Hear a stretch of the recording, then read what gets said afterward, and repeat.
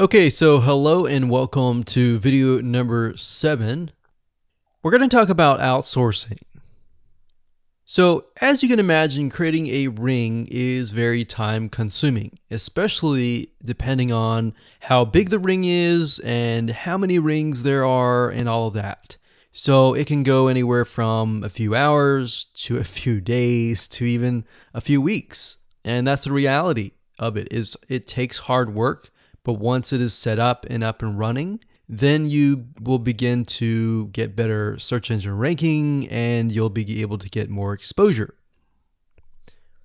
So like I said, it can take a week or two for someone who's never done this before. In fact, if you outsource it, it's most likely going to take about a week for somebody who knows how to get things done, because account creation takes a lot of time. And then connecting everything from the triggers to the if-else statements and all of that. So what we found over the years is outsourcing is worth it. It's only about $50 to $100 if your 2 weeks are worth more. Obviously, if you're struggling with money and time is of essence and you have a lot of time, then you can set these up yourself. But for the most part, we found that you really need to focus on your business and on whatever you're promoting. So go ahead and outsource this and it'll be worth your while. So let's discuss where you should go to find someone. And lucky for you, we've actually used several of these places. So we will show you particular vendors and freelancers that we have used so that you can simply just copy and paste. So what you want to do is you want to go to a specific website called legit.com with 2 I's. So LEGIIT.com. And when you get to this page, you want to type in IFTTT up at the top in the search bar, click enter, and then you're going to see a bunch of freelancers that can provide this service.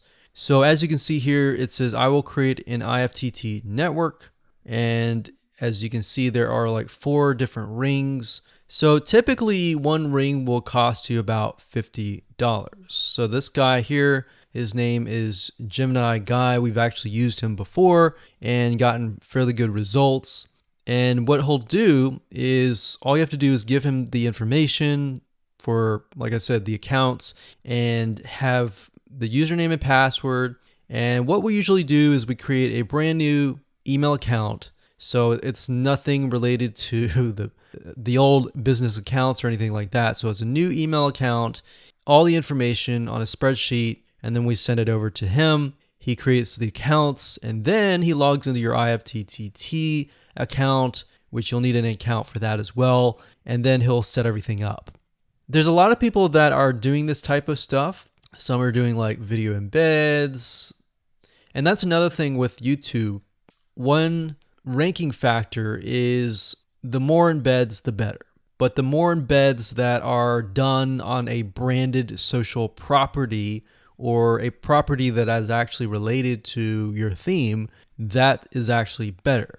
The reason why is an embed is kind of considered a backlink to YouTube.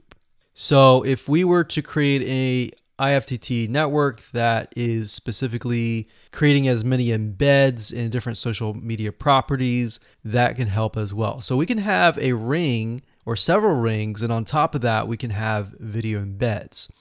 Now, the nice thing about legit.com is it's really focused on a lot of online marketing, SEO, and other different services like backlinks, PBN links, and all of that.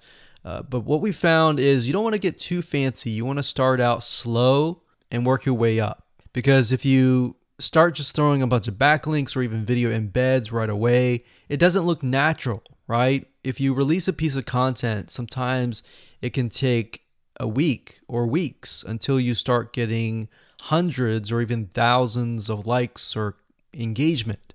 So you don't want to throw thousands or even hundreds of thousands of backlinks right away, right? So that's not going to look natural. And going back to what we talked about earlier in the previous videos, does it look natural?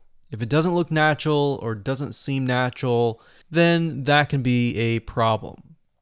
So legit.com is an awesome site to go to.